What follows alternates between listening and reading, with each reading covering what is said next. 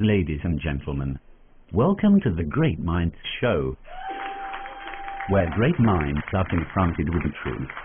Albert Einstein, who you all know and love, and Alfred Newman of What New Worry fame, joined Sufi George in an ideological debate that will scintillate, an exchange that will derange, and a program you won't forget.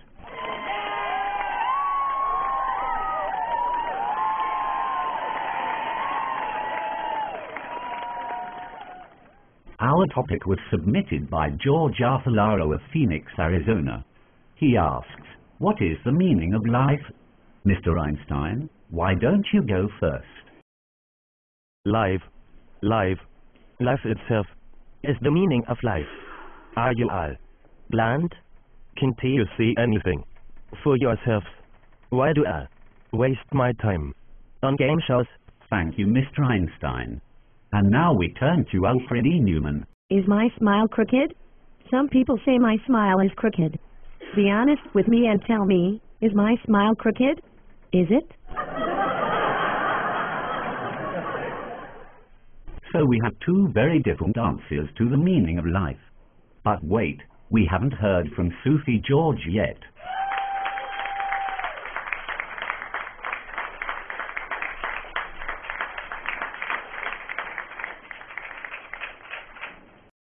Well, I ask you, if life isn't about shopping at Macy's, then what is the meaning of life? That is the question you're supposed to answer. Sufi George, what is the meaning of life? Oh, this is the actual meaning of life we are talking about here.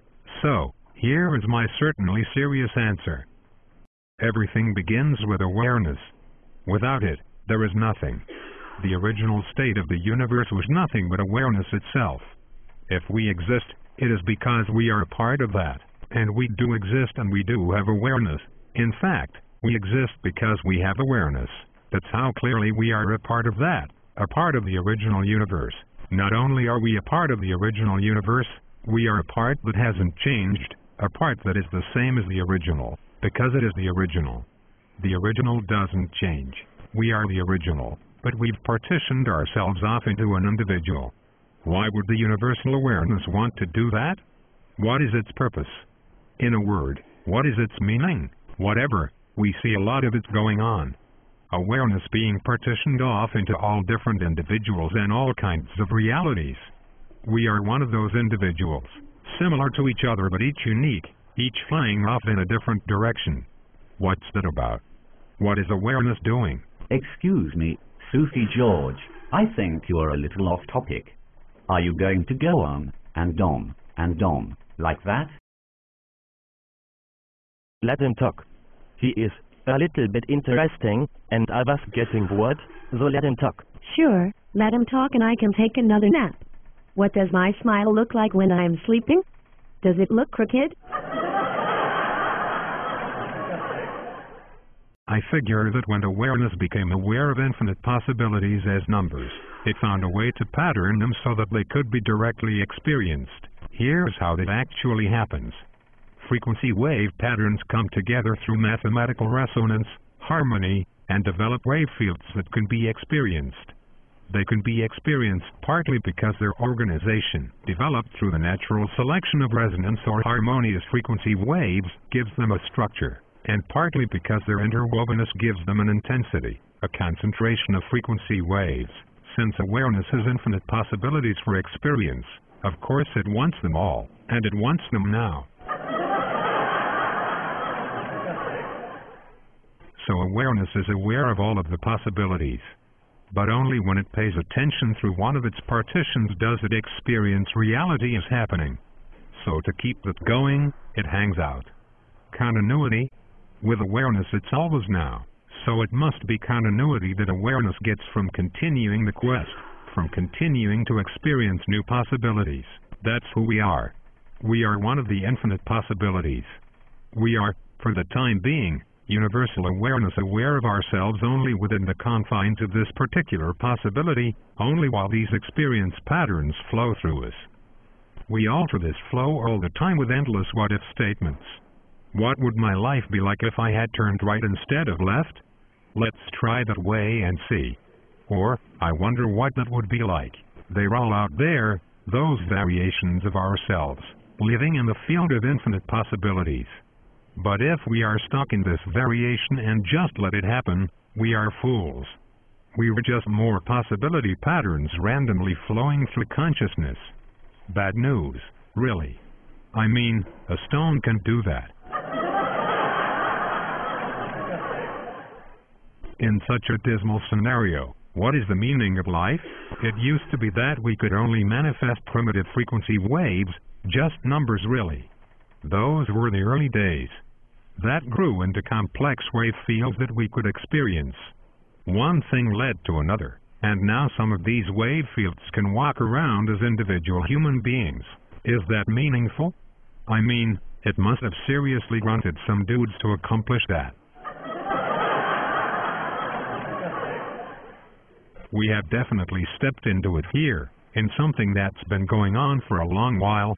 We have dumped ourselves right into the middle of it, with this particular variation on possibilities, this new, random self. However, we are the general owner of our quest for continuing to expand in any interesting direction, any harmoniously resonant direction. That must be where we find the meaning of it. Each time we live out one of these quantum packets of lifetimes, the question is always, I wonder what will happen now. There is no answer, only the answers we make. Are you saying, Sufi George, that you don't have the answer to the meaning of life? That could cost you the debate. Hold your horses. I'm not finished here. The only thing we want to learn from this variation that is us is this: where will this individual one go? We'll let it loose in a changed environment and see what happens. Collect some data, see how those resonant connections are made, all that good stuff. When we are finished with ourselves as these individuals, it's back to the land where time is always now, where the quantum of our current life goes back on the shelf. We could live the whole thing over again if we wanted, but seriously, there's a pile of new work waiting to be done. There's a lot of work to be done in each variation. What new experience patterns will form by us changing certain resonances, by retuning each variation?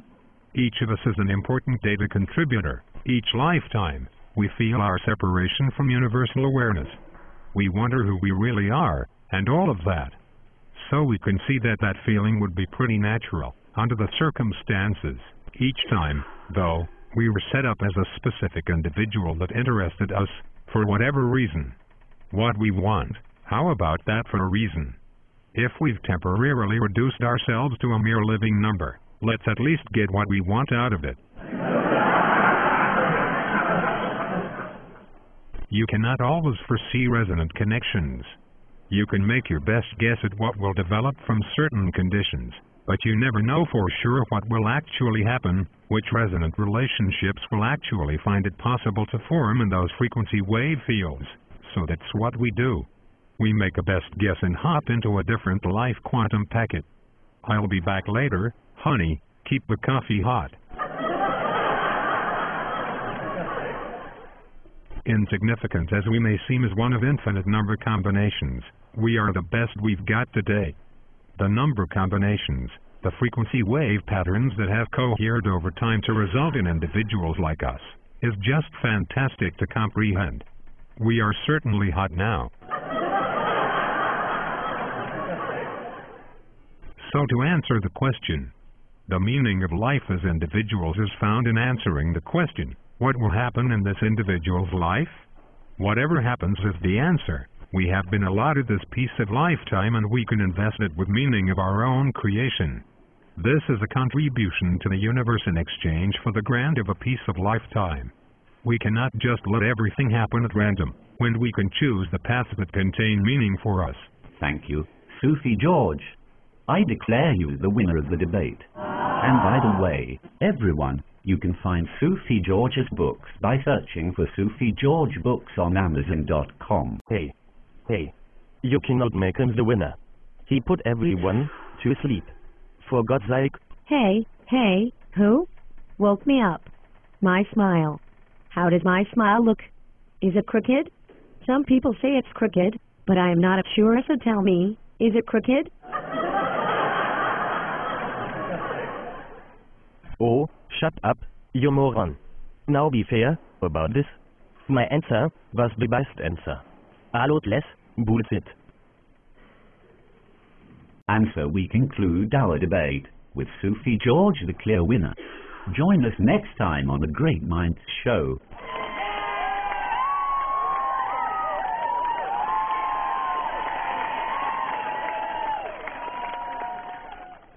Listen to me, you punk rock, arrogant jackass.